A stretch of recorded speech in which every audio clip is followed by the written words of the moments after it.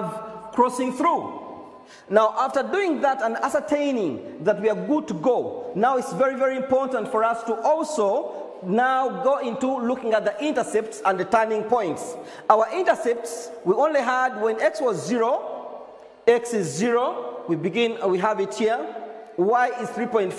3.5 is up here. Assuming it's 3.5 around there. All right, near 4. Then we didn't have the x-intercept. We never had the x what? Intercept. Then what else do we have now? We're going to look for the 1.4, the turning points. X is 1.4 is here, and then the other is negative 3.5. Negative 3.5 is down, so we have it around here. Are we getting it? Because it's negative 4, we are around here. And at that point was a maxima. Have you seen? Then we also had negative